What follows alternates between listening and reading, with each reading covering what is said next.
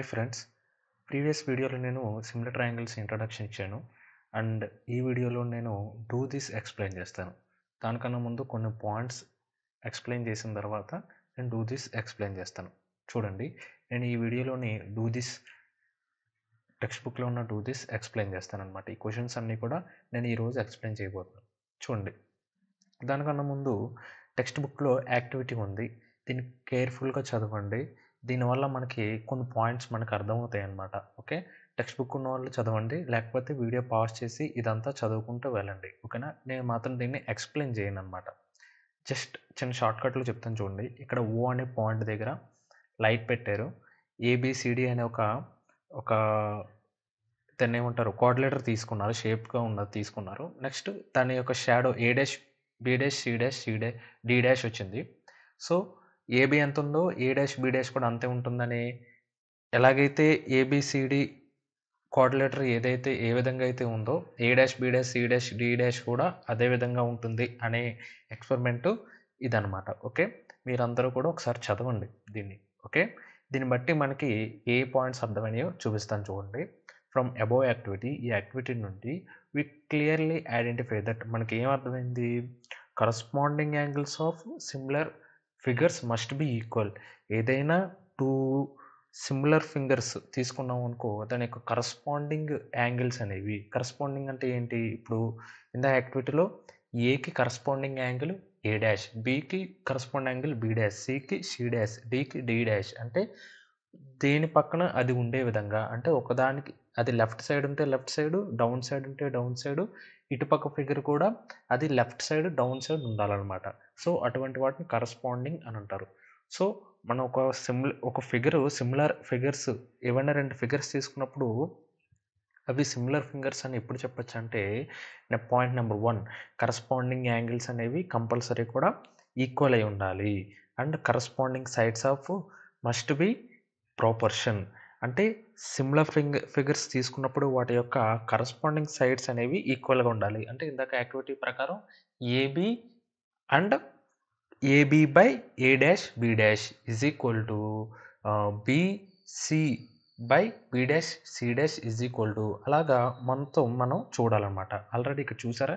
AB by A dash B dash, BC by B dash ఈ విధంగా చేయాలన్నమాట. Okay. ఈ పాయింట్ నంబర్ 1, పాయింట్ నంబర్ 2 ఈ 2 పర్ఫెక్ట్‌గా సూటబుల్ అవుతే ఆ రెండిటిని సిమిలర్ ఫిగర్స్ అని అంటారనమాట. ఓకే. రండి ఇప్పుడు వన్ బై వన్ మనం ఎక్స్‌ప్లెయిన్ చేస్తాను చూడండి. ఈ 2 దిశలో ఉన్నది. ఇక్కడ ఏమన్నాడు క్వెషన్ నంబర్ 1 ఈ కింద ఇచ్చిన బ్లాంక్స్‌లో ఏవి సిమిలర్ కాదు అని అడిగాడు. ఇప్పుడు స్క్వేర్స్ తీసుకున్నామనుకో, ఆల్ స్క్వేర్స్ అంటే నువ్వు ఈ ఎర్త్ మీద ఏ స్క్వేర్స్ తీసుకున్నా సరే, స్క్వేర్స్ అంటే ఏంటి? 4 సైడ్స్ ఈక్వల్‌గా ఉంటాయి. 90 డిగ్రీస్ ఉంటుంది. Diagonals equal. వాటి యొక్క ప్రాపర్టీస్ కూడా నేను ఇక్కడ చూపిస్తాను మీకు. ఆల్ స్క్వేర్స్ ఆర్ ఈక్వల్ అని ఆల్ స్క్వేర్స్ ఆర్ సిమిలరా కాదా? చూపిస్తాను చూడండి. అవన్నీ సిమిలరే. ఎందుకు? చూడండి. వాటి యొక్క సైడ్స్, వాటి యొక్క interior angles and diagonals, opposite sides ఏ విధంగా ఉన్నాయో అంటే నువ్వు ఈ ఎర్త్ మీద ఏ స్క్వేర్ తీసుకున్నా సరే వాటి యొక్క లెంగ్త్స్ ఈక్వల్‌గా ఉంటాయన్నమాట. మీకు ఒక ఇమేజ్ చూపిస్తాను చూడండి. ఇదొక ఏబీసీడీ స్క్వేర్ అండ్ వీటి యొక్క సైడ్స్ యొక్క లెంగ్త్ ఎలా ఉన్నాయి? ఏ నుంచి బీకి ఎంతుందో, బీ నుంచి సీకి ఎంతుందో, సి నుంచి డీకి ఎంతుందో, డి నుంచి ఏ వరకు అంతే ఉంది. అంటే 4 సైడ్స్ కూడా ఈక్వల్ అవుతుంది. అందుకే ఎస్ పెట్టాననమాట. సో, ఫస్ట్ పాయింట్ ఏంటి? All 4 sides of squares are equal length అనమాట. ఓకే. Next interior angles. లోపల ఉన్న యాంగిల్స్ ఎలా ఉన్నాయి? Each interior of square is right angle. అంటే నువ్వు ఏ స్క్వేర్ తీసుకున్నా సరే వాటి లోపల ఉన్న యాంగిల్ కంపల్సరీ కూడా 90 డిగ్రీస్ ఉంటుందన్నమాట. Now coming to diagonals of square of equal length అంటే ఏ నుంచి సికి క్రాస్‌కి అనమాట. ఏ నుంచి సికి ఎన్ని డయాగోనల్స్ ఉంటాయి స్క్వేర్‌లో? 2 ఉంటాయి. ఏసీ ఒకటి, బీడీ ఒకటి. అంటే ఏ నుంచి సికి ఎంత ఉందో బి నుంచి డీకి కూడా అంతే ఉంటుంది. నువ్వు ఏ స్క్వేర్ తీసుకున్నా సరే అలాగే ఉంటుంది. సో, ఈ డయాగోనల్స్‌ని డీతో డినోట్ చేస్తారు. అది మనకు ఆల్రెడీ తెలుసు. సో, ఆ 2 నువ్వు ఏ స్క్వేర్ తీసుకున్నా సరే వాటి యొక్క డయాగోనల్స్ ఈక్వల్‌గా ఉంటాయి. And opposite sides are equal. అంటే opposite sides of squares are కాంగ్రుయెంట్. కాంగ్రుయెంట్ అంటే ఏంటి? మనం ఫస్ట్ క్లాస్‌లో నేర్చుకున్నాం. ఏంటి కాంగ్రుయెంట్ అంటే ఏంటి? 2 సేమ్ ఈక్వల్ సైజ్‌లో ఉంటే ఆ వర్డ్‌ని మ్యాథమెటిక్స్‌లో కాంగ్రుయెంట్ అని అంటారనమాట. ఓకే. చూడండి ఏబీ, ఏసీ, బీడీ ఈ డయాగ్నల్స్ ఈక్వల్. ఓకే. అంటే మనం ఈ ఎర్త్‌లో ఏ స్క్వేర్స్ తీసుకున్నా సరే అవన్నీ కూడా సిమిలర్‌గానే ఉంటాయి. ఓకేనా? నెక్స్ట్ సెకండ్ క్వెషన్ చూడండి. All equilateral triangles are సిమిలరా? కాదా? సిమిలరే. చూపిస్తాను చూడండి. వీటి యొక్క ప్రాపర్టీస్ కూడా ఇక్కడ రాస్తాను. వాటి యొక్క సైడ్స్ ఈక్విలేటరల్ అంటే ఏంటంటే ట్రయాంగిల్స్‌కి 3 సైడ్స్ ఉంటాయా? సో, 3 సైడ్స్ కూడా ఈక్వల్‌గా ఉంటాయి. వాటి యొక్క interior angles must be 60 degrees. వాటి యొక్క కంపల్సరీ కూడా ఈక్విలేటరల్ ట్రయాంగిల్ యొక్క ఇంటీరియర్ యాంగిల్స్ అనేవి 60 డిగ్రీస్ ఉంటాయన్నమాట. చూపిస్తాను చూడండి. ఏబీసీ అనే ట్రయాంగిల్ తీసుకున్నాను. వాటి సైడ్స్ ఈక్వల్ కాబట్టి ఎస్ అని తీసుకున్నాను. And interior angles angle A, angle B, angle C అనేవి ఈక్వల్ అనమాట. సో, ఈ ఎర్త్ మీద ఏ ఈక్విలేటరల్ ట్రయాంగిల్ తీసుకున్నా సరే అవన్నీ కూడా సిమిలర్‌గానే ఉంటాయి. సిమిలర్ అంటే ఏంటి? సేమ్ షేప్స్ ఉండాలి. వాటి యొక్క సైజ్‌తో సంబంధం లేదు. అర్థమవుతుందా? నెక్స్ట్ చూడండి. ఆహ్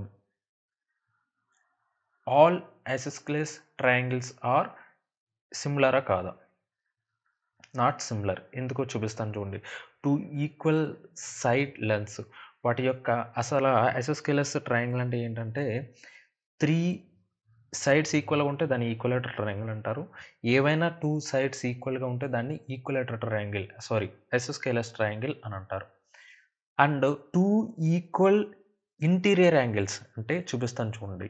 చూడండి ఇక్కడ ఏబీ, బీసీ ఒకలాగా కనబడుతున్నాయి. అవునా కాదా? అండ్ 3 సైడ్స్ కూడా ఈక్వల్ కాదు. నేను బై మిస్టేక్ రాసాను నేనిక్కడ. And angle B, angle C అనేవి equal. Angle B, angle C equal. And AB, AC అనేవి ఈక్వల్‌గా ఉంటాయి. కింద బీసీ అనేది ఈక్వల్‌గా ఉండదు. ఓకే. సో, ఇదెవరు కూడా నోట్ చేయొద్దు. ఇది ఎవరు రాసుకోవద్దు కింద యెస్. ఓకేనా? సో, ఈ యెస్‌ని నెక్స్ట్ ఈ యెస్ ఈక్వల్‌గా ఉంటాయన్నమాట. ఓకేనా? సో, ఈ విధంగా ఉంటే దాన్ని ఐసోస్సీలేస్ ట్రయాంగిల్ అంటారు. నువ్వు ఆహ్, ఈ ఎర్త్ మీద ఏ ఐసోస్సీలేస్ ట్రయాంగిల్ తీసుకున్నా సరే సిమిలర్‌గా ఉంటాయా లేదా అని క్వెషన్ అడగొచ్చు మీరు. ఫర్ ఎగ్జాంపుల్ ఏబీ అనేది ఆహ్, చిన్ ఈ ఈక్వల్ బీసీ కూడా ఈక్వల్ కదా! వేరే డిఫరెంట్ డిఫరెంట్ ట్రయాంగిల్స్ తీసుకున్నాం అనుకోండి. ఇక్కడ ఇమేజెస్ నేను ఈక్వల్‌గా తీసుకున్నాను గానీ, ఒకవేళ వాటి ఇమేజెస్ ఈక్వల్‌గా ఉన్నా వాటి యొక్క రేషియోస్ ఈక్వల్‌గా ఉంటే ఐ మీన్ ప్రాపోర్షన్‌లో ఉంటే అవన్నీ కూడా సిమిలరే. బట్ అన్ని ఐసోస్కేలస్ ట్రయాంగిల్ కూడా సిమిలర్‌గా ఉండవు. మేబీ ఒక్కొక్క ప్లేస్‌లోని ఏసీ చిన్నగా ఉండొచ్చు. ఏబీ పెద్దగా ఉండొచ్చు. అండ్ బీసీ ఈక్వల్‌గా ఉండొచ్చు. At the same time some ఐసోస్కేలస్ are not equal. So, ఇదొకసారి ఆలోచించండి. ఇంకా అర్థం కాకపోతే ఇంకొక వీడియో చేస్తాను దీని మీద. ఓకే. సో, దీన్ని బట్టి ఏమర్థమవుతుందంటే ఐసోస్కేలస్ triangles are not similar. And 2 polygons with same number of sides are dash అవి సిమిలరా? కాదా? ఏవైనా 2 పాలిగన్స్ తీసుకున్నాం అనుకోండి. పాలిగన్స్ గురించి ఫస్ట్ వీడియోలో ఎక్స్‌ప్లెయిన్ చేశాను గుర్తుందా మీకు? వాటిని తీసుకున్నాం అనుకోండి. ఏమన్నా 2 తీసుకున్నాం అనుకోండి. వాటి యొక్క కరస్పాండింగ్ యాంగిల్స్, వాటి యొక్క కరస్పాండింగ్ సైడ్స్ ఈక్వల్ అవుతే అవి సిమిలరా? కాదా? ఫర్ ఎగ్జాంపుల్ చూడండి. సిమిలర్ అవి. ఎలాగో చూపిస్తాను చూడండి. ఇక్కడ ఇదొక ట్రయాంగిల్ లెఫ్ట్ సైడ్‌లో, రైట్ సైడ్‌లో ఒక ట్రయాంగిల్ తీసుకున్నాం. వాటి యొక్క కరస్పాండింగ్ యాంగిల్స్ అంటే కరస్పాండింగ్ అంటే ఏంటి? లెఫ్ట్ సైడ్‌లో డౌన్‌లో ఉన్న యాంగిలు, రైట్ సైడ్‌లో ఉన్న డౌన్ ఉన్న యాంగిల్ ఈ 2 ఈక్వల్. అండ్ అప్ సైడ్ ఉన్న 2 యాంగిల్స్ ఈక్వల్‌గా ఉన్నాయనుకోండి. అంటే polygons with same number of sides and corresponding angles are ఈక్వల్‌గా ఉన్నాయి. At the same time corresponding sides కూడా ఈక్వల్‌గా ఉన్నాయి. అంటే యాంగిల్స్, సైడ్స్ ఈక్వల్‌గా ఉన్నాయనుకో అవన్నీ కూడా సిమిలర్ అవుతాయన్నమాట. అంటే కేవలం నేను ట్రయాంగిల్ ఒకటే చూపించట్లేదు చూడండి. ఇదొక ఐ మీన్ రెక్టాంగిల్. రెక్టాంగిల్ కూడా సిమిలర్‌గానే ఉంటుంది. అంటే 4 సైడ్స్ ఉన్నాయి. 4 పాలిగాన్ ఉంటే దాన్ని ఏమంటారు? 3 ట్రయాంగిల్స్ 3 సైడ్స్ ఉంటే పాలిగాను, 4 సైడ్స్ ఉంటే క్వాడ్రిలేటరు. అలా అన్ని ఫిగర్స్ చూద్దాం మనం. ఇవన్నీ తీసుకున్నాం చూడండి.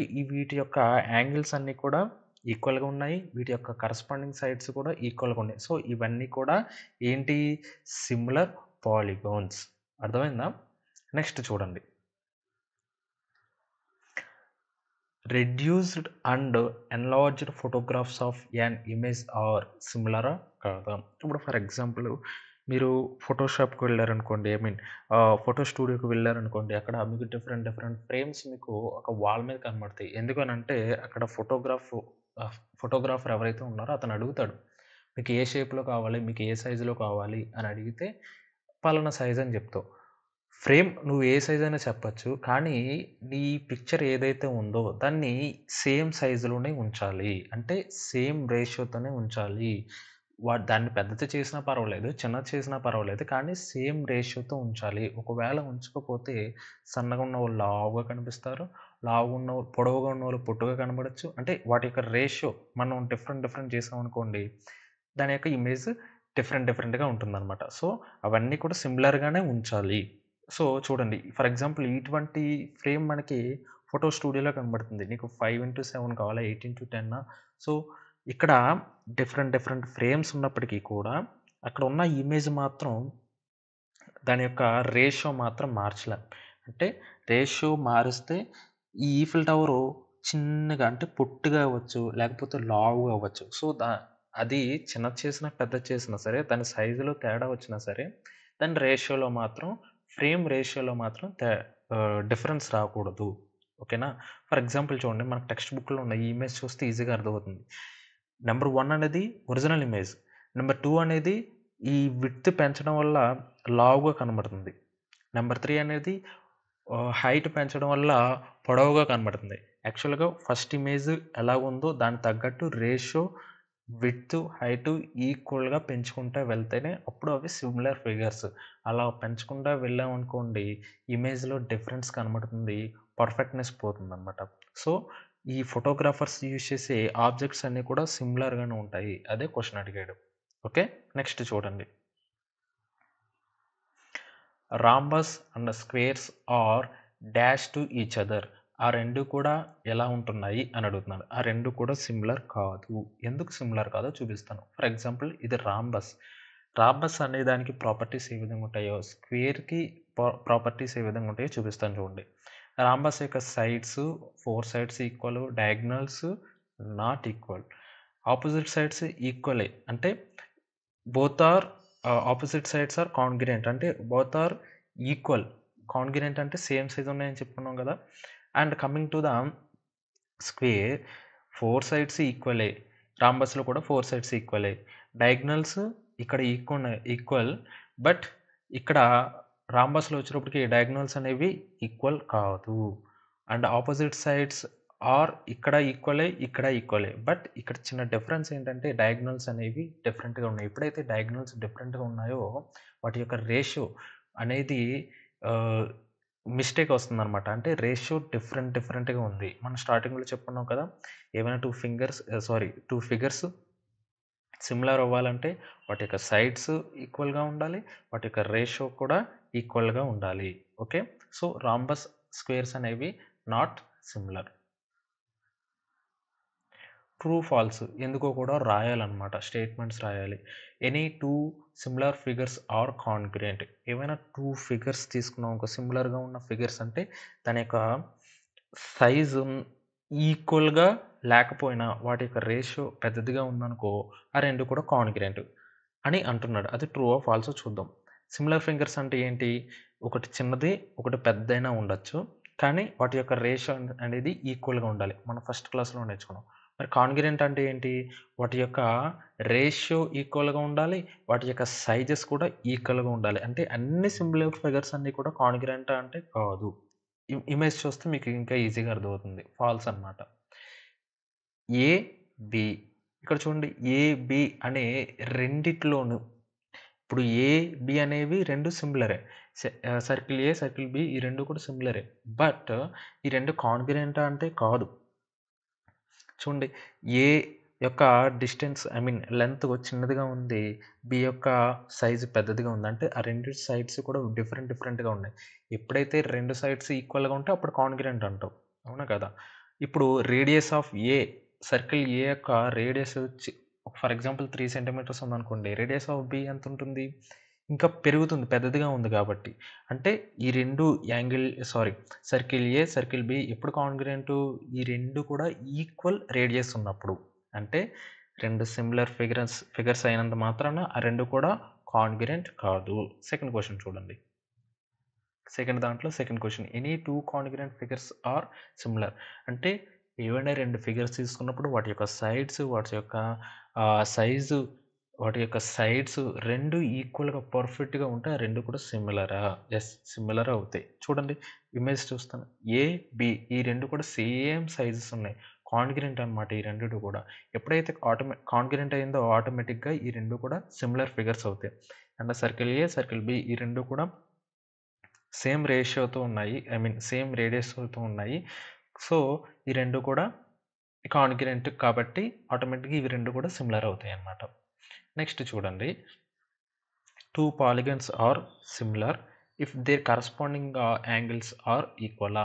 ఏవైనా 2 పాలిగన్స్ తీసుకున్నప్పుడు ఆ 2 సిమిలర్ అయితే వాటి యొక్క కరస్పాండింగ్ యాంగిల్స్ అనేవి ఈక్వలా అంటే ఫాల్స్ అనమాట. ఎందుకో చూపిస్తాను చూడండి. ఫర్ ఎగ్జాంపుల్ ఏబిసిడి అనే ఒక పాలిగాన్ తీసుకున్నాను నేను.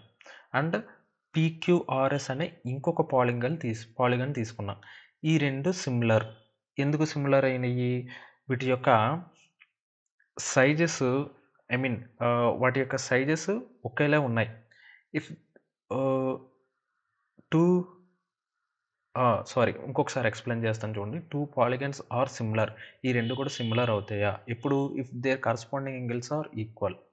2 పాలిగన్స్ తీసుకున్నాను నేను. ఏబిసిడి అనే ఒక పాలిగాన్, పీక్యూఆర్ఎస్ అని ఇంకొక పాలిగాన్ తీసుకున్నాను. కరస్పాండింగ్ యాంగిల్స్ అంటే angle A, angle P corresponding angle, angle B, angle Q corresponding angle, angle C, angle R corresponding angle, angle D, angle S corresponding angle. Then angle A 90 degrees ఉంది. Angle P అంటే ఇక్కడ ఏ figures చూసినా సరే వాటి యొక్క angles 90 degrees ఉన్నాయి. So, ఇవి 90 degrees ఉన్నంత మాత్రాన ఆ 2 కూడా ఈక్వల్ కాదు అననమాట. ఓకేనా? అర్థమైందా? నెక్స్ట్ చూడండి.